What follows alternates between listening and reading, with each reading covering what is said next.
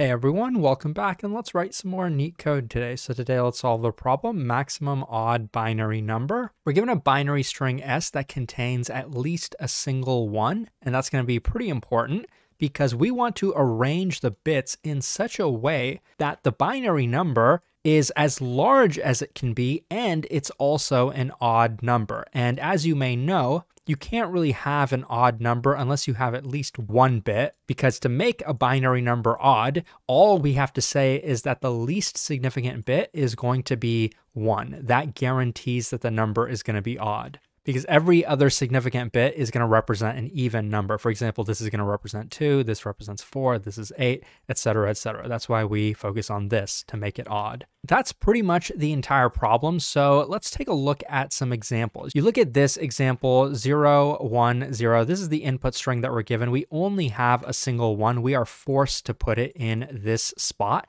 and everything else is going to be 0. So this is the largest number that we can get, and this is what we actually return in the form of a string. We don't have to convert this to an integer or anything like that. The second example is a bit more interesting. Here we have 2 ones, so we keep one of them here, and then the other one, where should we put it? We have a choice. We can either put it here, or we can put it here, or we can put it here. Well, we're trying to maximize the result, so of course we're going to put it in the most significant spot. You can think of additional examples as having more ones, and every time we have a choice, we always want to fill the ones starting from the left position. So if we had additional ones, we'd put 2 of them here, and then maybe a 0 here, and at least one of them is going to go here. So conceptually, this problem isn't super crazy. One thing that we could do is just count the number of ones that we have, put one of them here, and then the remaining number, let's say the count represents how many we have, we subtract 1 from the count, and then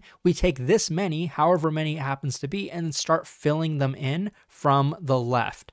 And the way I'm going to do that, like the filling in portion, modifying a string generally creates a new string. So strings are immutable in most languages. I'm actually going to use this count to construct a new string, and then that's what we're going to return. So that's one way I'm going to solve the problem, and then I'll show you another way after that. So I'm going to have a variable to count the number of ones. Initially, it's going to be 0, and let's just leave a comment to make this descriptive. And then I'm going to go through every character in S, and I'm going to say if C, that character is equal to 1, let's go ahead and increment the number of ones. Now, we could easily do this with a built-in function. I think we could have just assigned count equal to s.count of 1. That would have done the exact same thing, but I feel like for a problem this easy, it almost feels like cheating to use a built-in method like that. But I mean, if your interviewer allows it in a real interview, definitely go ahead and do that. Now that we have this, I want to construct the new string. What we know is that there's going to be a portion of ones in the string, and then there's going to be some portion of zeros, and then at the end, it's going to have a 1 for sure. So let's start with that 1 for sure. It's going to end with a 1 like this. Now, how many ones can we put over here? Well, it's going to depend how many ones we have. And since we're already using one of them over here, we're going to put count minus 1, that many ones at the beginning.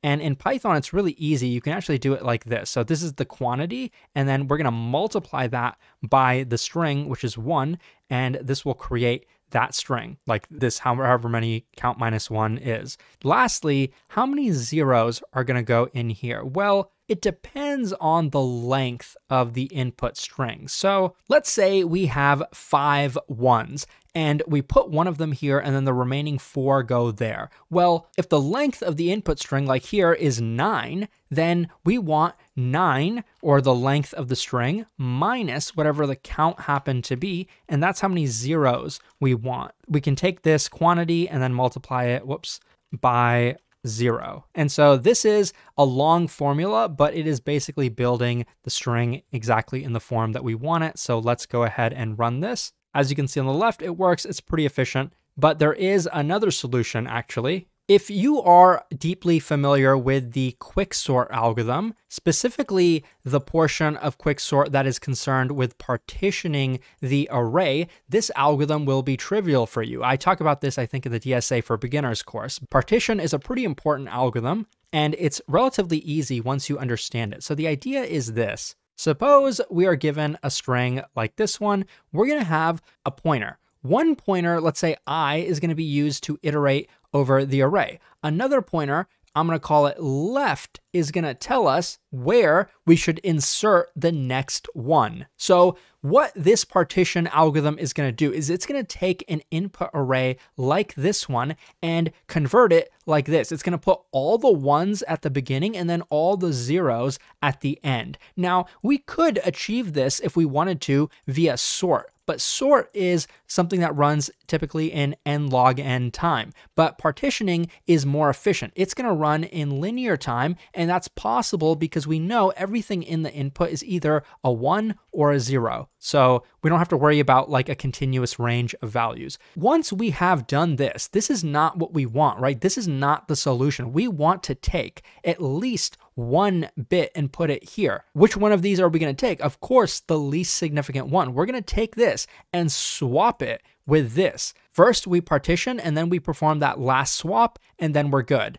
Let me quickly show you how this algorithm is going to run. Starting here, we see it's a 0. Okay, so then we ignore it. We move our I pointer over here. Left still stays over here. Left tells us where we're going to move the 1 to. Now we see a 1. We're going to swap the values in these two indexes. So this is going to become a 0. This is going to become a 1. Now our I pointer is going to be over here, and our left pointer is going to be over here in the second spot because that's where the next 1 is going to go. This is a 0, so move I over here. This is a 1. We're going to put 1 over there. We're kind of running out of space. And then the 0 is going to end up over here. And now left is going to be in this spot. Let me kind of use a different color, I guess, to make this easier. But left is here, I is here. This is a 0. Don't worry about it. I is here now. 1, swap it over here. And then this becomes 0. And then here we have a 1. So if you were to redraw this in a cleaner way, you'd see that we've ended up with the string 111,000.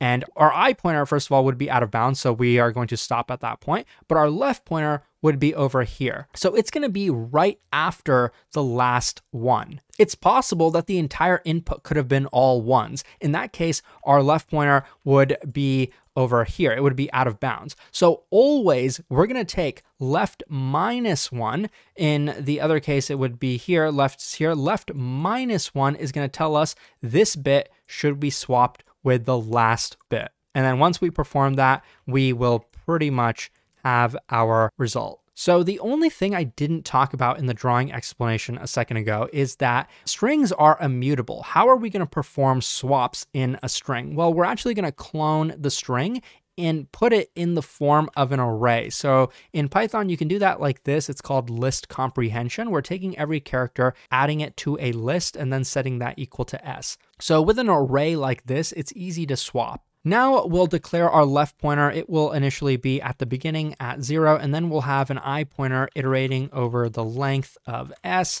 and then we'll check for every character if it's equal to 1, let's perform a swap. In Python, that's easy. We don't even need a temporary variable. We can do it in a single line like this. S of I and S of left is going to be set to S of left and S of I. So just reversing the order of these two to swap them. And let's make sure to increment our left pointer whenever we do that. Now at the end, what do? Well, we want to make sure that we swap left minus 1 with the value at the end of the list, length of S minus 1. And since we're swapping them, we have to put both of them on the left side and then both of them on the right side. So let's copy that and put it here. So this is just performing a swap between these two elements. And after we're done with that, we can return. But we can't return S. It's technically an array of strings, and we want to return a string. So we can join all of the strings within this list